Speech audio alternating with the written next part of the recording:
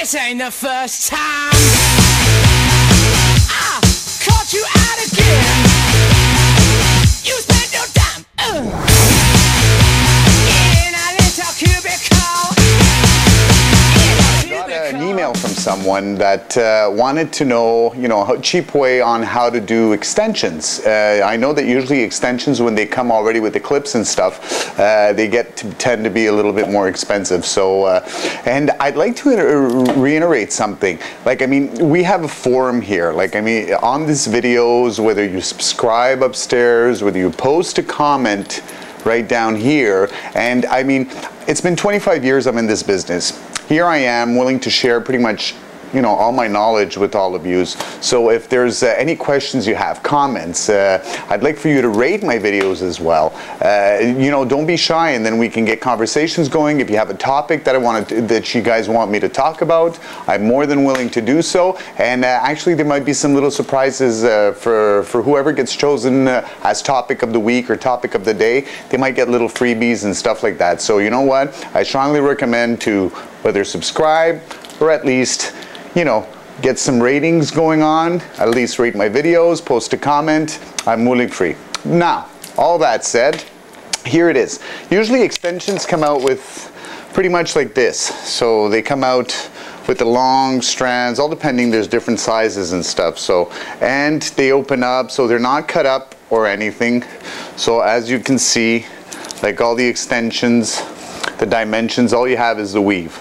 So here what I've done, I'm waiting actually for my model Emma to come around. So what I've done already to Emma, I've measured pretty much here in the back of the head. I did a couple of my measurements by doing so. So Emma's going to come after, and we're going to be setting it up. So I'm actually sewing these things. So what you're going to be needing is to cut really pretty much the width of your first section, which is probably in the nape area, which is going to be pretty wide.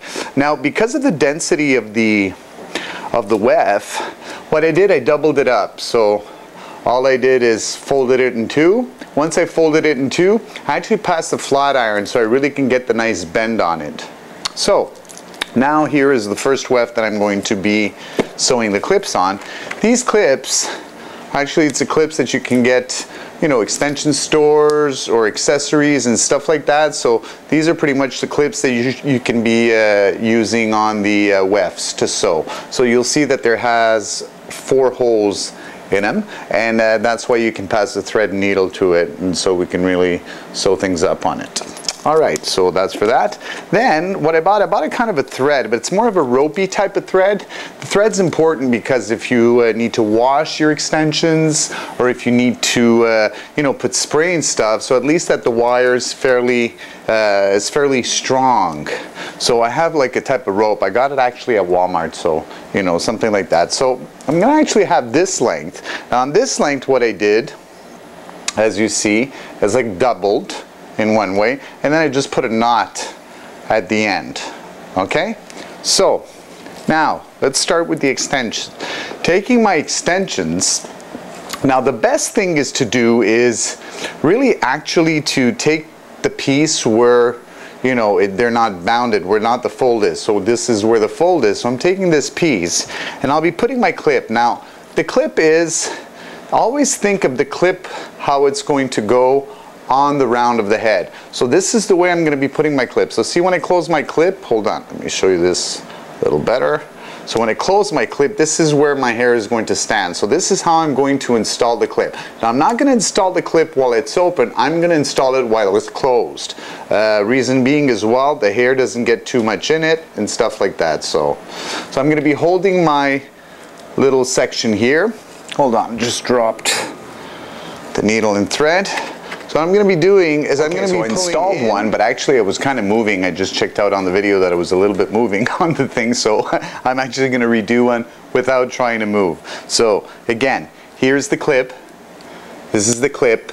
This is it's going to get clipped, so always put it on the right order. So if you come and see here on the weft, this is how it's going to go, right down here. So don't do it upside down. So close this, put it down onto where the weft is. I'm going to try and really keep it stable so you all see how to do it. Then I do take I fold my 2 lines, take my clip, put it there, and then pass my thread to it. You know what you could actually do even more simpler is pass your thread right away through it, so you don't have an issue or a problem, and then while you had that knot that it just holds, then you can thread it through here.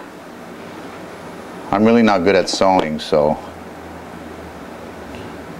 all right, there, here goes.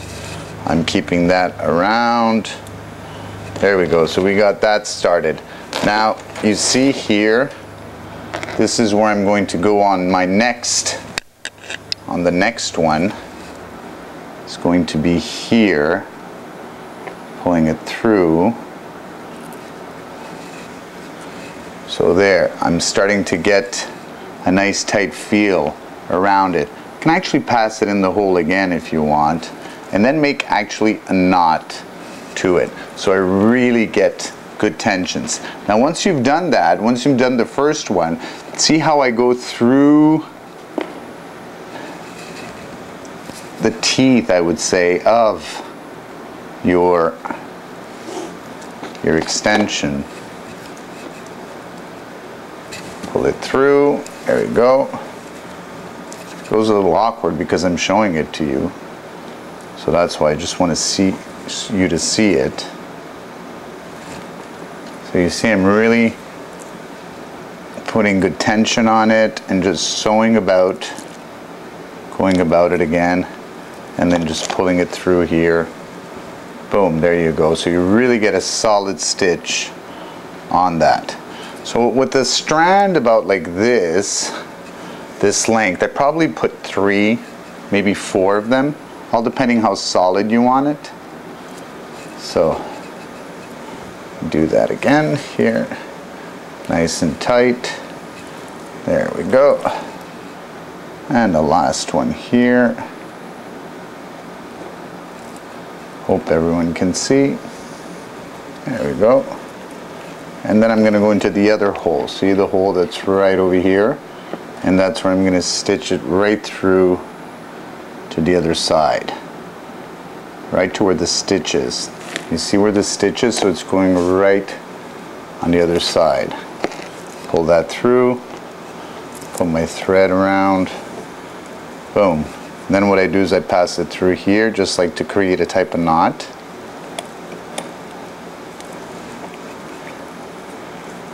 And tighten that real good. I'm actually going to do it maybe another time. There we go. There's my phone. Actually, it's ringing. So, once you've done that, all you do is cut your thread. Once you've cut your thread, you can still reuse this. So I'd use quite a fair long piece. All you need to do again is do another knot, and then you're away to go for the next section. All right? So, thank you so much for watching. I'm Luigi Rossi, Crazy Stylist from hairstylesdesign.com. See you soon, man. Peace out.